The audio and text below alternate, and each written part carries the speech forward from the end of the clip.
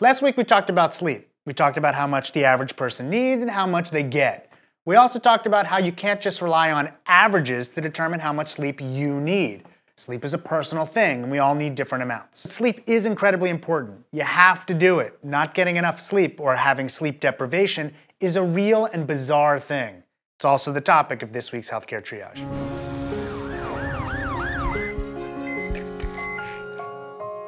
Sleep deprivation can leave people more sensitive to pain. A study published in 2010 took people and randomized them to codeine or placebo. They also measured the quality of their sleep. They found that people who were in the sleepy group were more sensitive to pain. They also found that codeine didn't work as well in the sleepy group. Another study published in 2012 confirmed these findings. Volunteers were randomized to normal sleep habits or extended sleep. Then they measured pain sensitivity. They also found that extended sleep was associated with reduced levels of pain sensitivity. There are lots of studies like this, so sleeping away your pain might be a thing. Sleep deprivation can affect emotional empathy. A study published just last year randomized participants to one of three groups. The first group wasn't allowed to sleep at all.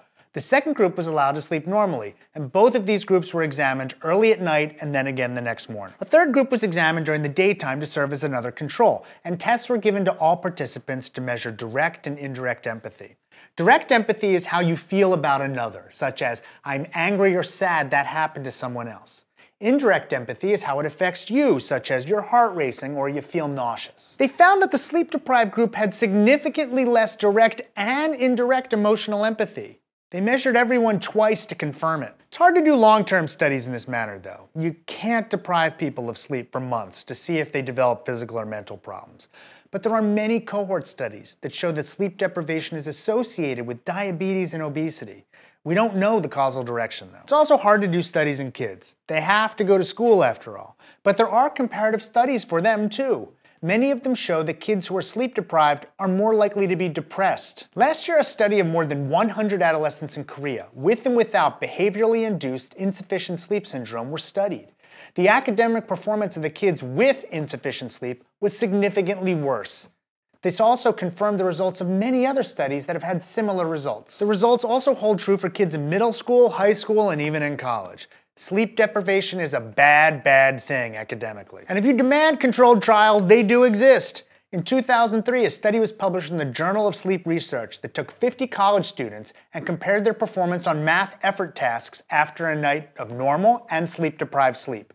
It should come as no surprise that the sleep-deprived kids were more likely to show less effort in selecting tasks. Another study published in 2010 showed that female athletes who were sleep-deprived were less likely to believe in themselves.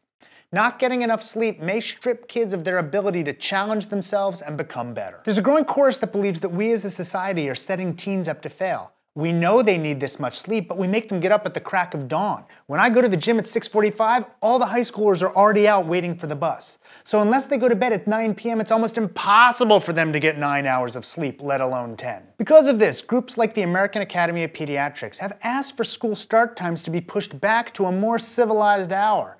After all, there's no reason school has to start so early. More than 40% of high schools start before 8 a.m. The later they start, the more likely kids are to get more sleep.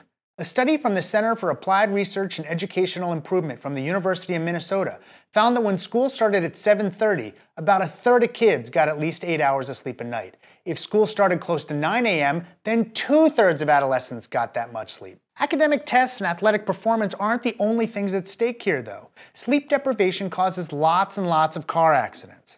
The American Academy of Sleep Medicine reports that more than 80,000 people fall asleep at the wheel each day in the United States. They also report more than 250,000 sleep-related motor vehicle accidents each year. About 20% of serious injuries due to accidents are related to sleep.